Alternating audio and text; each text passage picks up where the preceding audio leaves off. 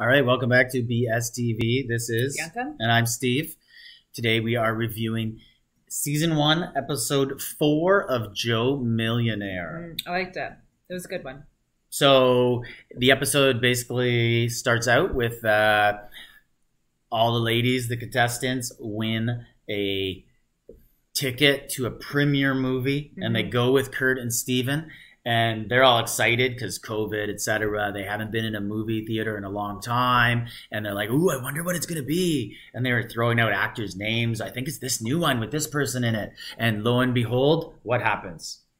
So it was their audition tape that they had done to get onto the show with a few more interview questions. And it was the girls exposing or explaining what they want in a man and whatnot. And it was good because Steven and Kurt actually got to see or hear which of the girls, what they're into and what they're looking for in a guy. And actually some of them came out like to be gold diggers, obviously. Yeah, because right? I'm sure they were prompted in the audition tapes. There was probably some manipulation of questions that... Yeah, but they know they're going on a show that's called...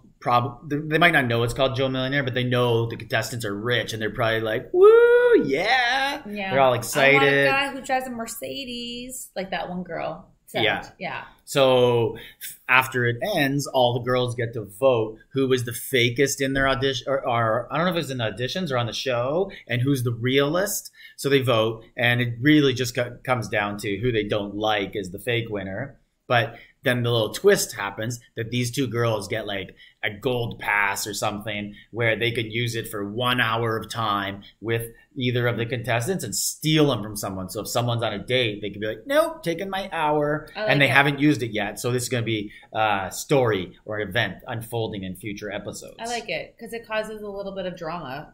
There's already a lot of drama, but it just causes a little bit more drama, right? Mm-hmm. So that's what these shows are all about.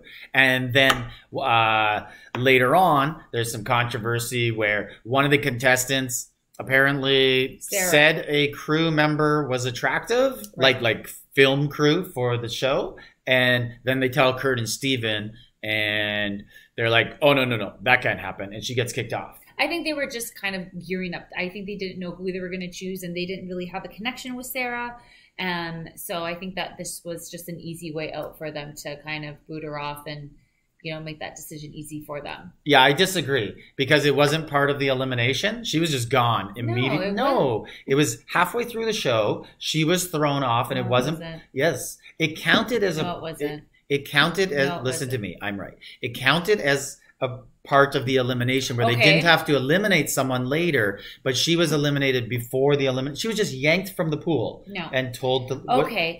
Let me ask you... Why were they in the room with all the photos of the girls up, and then the butler comes in and says, oh, I have to tell you guys something. They were getting ready for elimination. They said, Sarah, can you come here? Goodbye. Like, why didn't they just wait and line the girls up and go through the elimination? Because they couldn't wait. So I think something more happened than what they're telling us. He always thinks he's right. I think we're going to find out. He's not right. I'm right. Okay. I don't know about that. But I think you should rewatch the show. I think you should let me tell the audience my thoughts. Can I? No, but it's not your thoughts. You actually think that you're right. It's my thoughts. Okay. Moving on. No, we're not going to move on. So... in past shows like Bachelor, Bachelorette, there's been lots of rumors of contestants hooking up with crew members, film crew members, production members. I think that sort of thing happened here, and that's why she's gone, because it's a no-no. And all they showed us on tape was her saying, oh, he's hot, and he has a COVID mask on. You can't even see what he's like. And then immediately she's out. So I think there's more to it. But maybe I'm wrong. That's just my thoughts.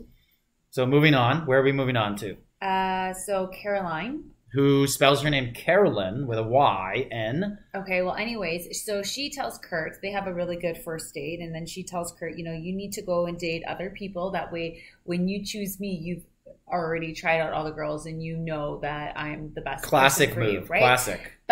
And so he does that, and of course she gets jealous, and then she becomes kind of possessive and says, and like, she comes with baggage, so you're not really the best catch. Like, you are pretty, and you obviously have this attraction to him, and he does for you. But you have a baby, you have a boy, and you have a ex-husband. So yeah, ex-husband who he needs to process that. That's a lot to take on for somebody, especially when they're under these circumstances where they have to date for a short amount of time. Like, give the guy a breather. An ex-husband who's very involved still. Well, because that was the thing where Kurt's like, I don't know if I could be with someone who the ex-husband is that involved in her life and the kid's life. Yeah, but that's good. It's because they have a kid, right? Yeah, but there's more to it. Like, very involved. Like, it was they didn't really get into it, but it was a co-parenting situation that Kurt's very uncomfortable with. I'm not sure if they still live together or what it is. Because if it's just like exchanging weekends and weekdays like a normal divorce situation would be, I don't see why Kurt would be so upset about it. They didn't really go into it, but he just called he doesn't probably want a kid. He called it a co-parenting situation he wasn't comfortable with. Well, anyways, I guess we'll find out. But she's become very possessive. But he obviously has a connection with Amanda. Is that her name? The blonde girl? Yes. Yeah. So, and Carolyn is getting jealous about that. But Amanda is silly also. She shouldn't have said to her. They ended up making out and she felt guilty or something. So she felt the need to tell Caroline, which she shouldn't have not felt guilty. Like, it's a free-for-all, girls. He could date and kiss whoever he wants. He's dating. This is not a monogamy situation, right? So let you guys do your thing and don't feel bad. You don't need to go and tell Caroline that you made out with him. Who cares? She doesn't have the rights to him.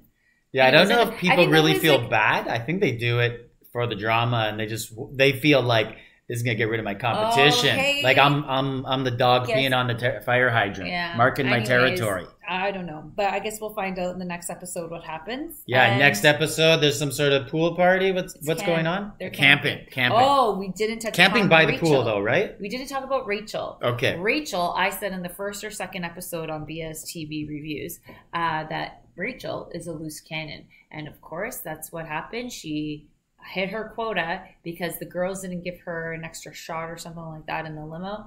And they went home and she started freaking out. And the girls, everything escalated. And one girl said, we're just trying to help you out because you're already really drunk. And she got really offended. She packed her bags up and left.